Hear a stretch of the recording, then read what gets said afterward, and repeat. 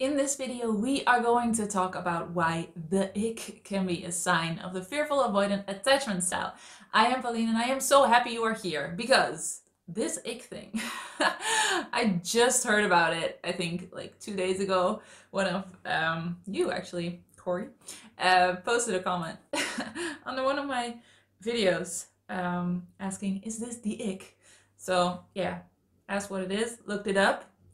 Apparently it's a thing. It's a thing. And I want to talk about how it can be a sign of the fearful avoidant attachment style because it can be so confusing. I mean, I didn't know the term, but I definitely knew what it was and I knew the feeling. Had it a million times. Married to that same guy. So you do not have to break up. You do not have to break up once you feel the ick. So what the ick is, if you have no idea either, it's that you suddenly are just completely turned off by something your partner does or your love interest does. And all of a sudden you look at them with a different set of eyes and you see them as cringy. And it can be very hard to get over that, especially if you don't know why it's happening, you don't know where it's coming from, and you don't know how to get over it. So let's talk about it, shall we? First of all, I do want to say that sometimes you just think you know a person, you're starting to get to know them, and then you find things out and you're like, I don't know if I like this that much. And then you do start to see them differently, and all of a sudden you're like, I don't think this is for me. And then you want to break up. Then by all means, break up. I am not saying in any way that you have to stay together even if you have the ick and you can get over it, so you have to. You don't have to. What I want you to know is that if you have the ick and you don't want to break up, you don't have to. So sometimes you have this and it's like, oh no, this is just not working, and you want to break up, and that's fine. But it can be that this is a pattern that's repeating, that you start to like somebody and like them more, and then all of a sudden this happens and you're like, shit, it happened again, I have to break up. And maybe this time you're like, I just don't want to because I genuinely like them, so why do I have this and how do I get over it? Can I get over it? Maybe you don't even know you can. And that's what I want to talk about. The last situation, you don't want to break up, but you have this ick feeling, this sudden turn off, and you don't want it to happen because you actually like the person. So the fearful avoidant attachment style, if you don't know that, it's one of the 3 insecure attachment styles, and it's the one where you desperately want connection, but you also at the same time don't. So it's very confusing because you're scared of the connection. It's a long story. You can find much more on my channel if you're interested on what it is and the signs and everything. But one of the reasons that the FA, the fearful avoidant, actually experiences the ick, can experience the ick a lot, is because it's also a protection mechanism. That turned off feeling, or almost even being repulsed by a partner. I actually made a video about that too, which is, I think, kind of like an extreme version of the ick. So you can find that on my channel too. Is a protection mechanism, because as a fearful avoidant, if your partner gets too close in whatever way, emotional, physical, and you have not learned to put up boundaries, or you're really afraid of people coming too close, you start to find other ways to push people away. And the ick can be a way of your body protecting you and kind of like urging you to push that person away, even though that person hasn't done anything, and it's not this person, it's just the fact that you are afraid of connection, that you are afraid of letting people come too close. So that can be a reason. But what I wanted to go in even further is sometimes your partner does something or says something or acts in a certain way that you used to be rejected for or humiliated for, And so when they do these things, it feels so freaking unsafe for you. So to give you a very concrete example, I was dating Arjen, my husband. Arjen is a very Dutch name. I'm Dutch too. And I liked him. I had doubts from the start, which is a very FA thing too, fearful avoidant thing too. And all of a sudden he said, I'm pretty good at skiing. And I knew he wasn't like, you know, Olympic medal winning skier. He just had quite a few ski trips and he was fine. He was fine. I knew that. But I grew up with like, you have to be humble. Even if you are a gold medal Olympic skier, you do not say you're a good skier. It's like, you just do not. So whenever I would say something like that, even being really young, I would get laughed at. I would get humiliated in a way. Not in a way, I would get humiliated. And so I equated not being humble, anything that was not humble, as being super unsafe. So I remember vividly when he said that, I did the whole, what? What is he saying? Is he saying he's good at skiing? And that, I definitely had the ick. In that moment, I was like, ew, who are you? Like, why would you say that about yourself? Even if you're really good at skiing, how can you say that about yourself? That's like, that's silly, that's dumb, that's not good. Like, a whole lot of judgment over there. So, I was definitely turned off by that a lot. Did that say anything about Arjen, who is now my husband? No, it didn't.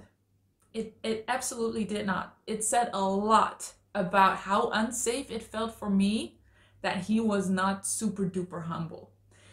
So, as a fearful avoidant, you project a lot on your partner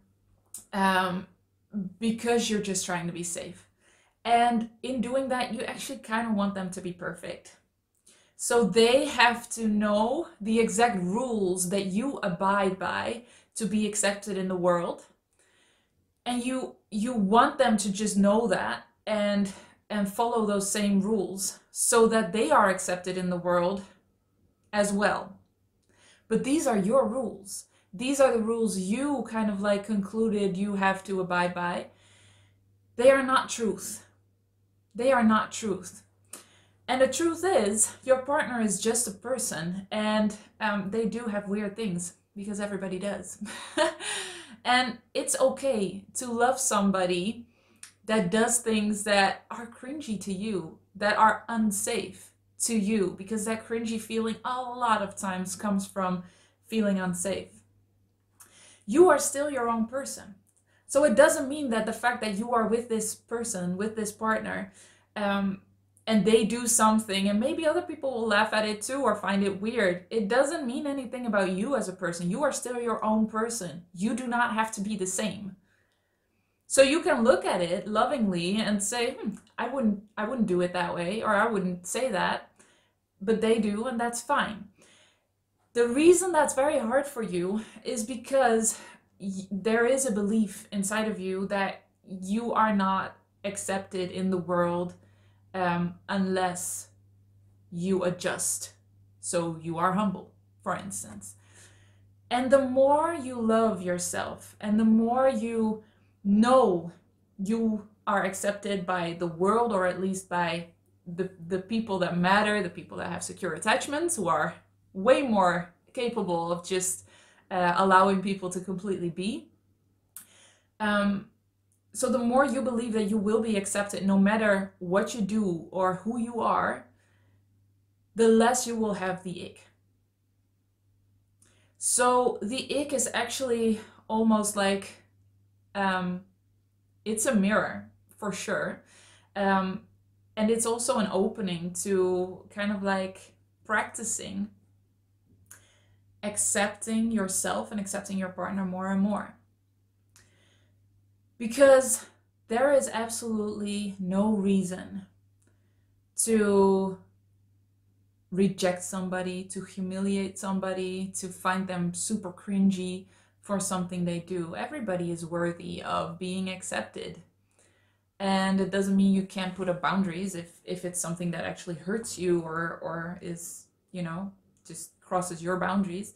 But nobody has to be humiliated. So when you feel that cringe, for instance, when your partner is not humble, what I should have done instead of like going off on Aryan about how he should be humble and that that was not good,